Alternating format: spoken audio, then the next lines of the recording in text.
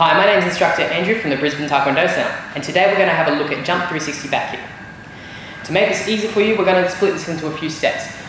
First step from here, what we want to try and do is bring this back leg up into a side kick position. So we're bringing this leg up into side kick. Alright? Now from here, what we want to try and do is bring our back leg around over to do a back kick through to our opponent. So from here, we're doing a side kick. We're going to jump, put this foot to the ground, and twist and do a back kick with the back foot. So from here, okay, making sure we have the correct foot shape.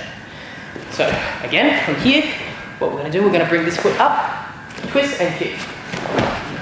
Okay, again, this way, we're going to go bring this foot up into side kick position, twist.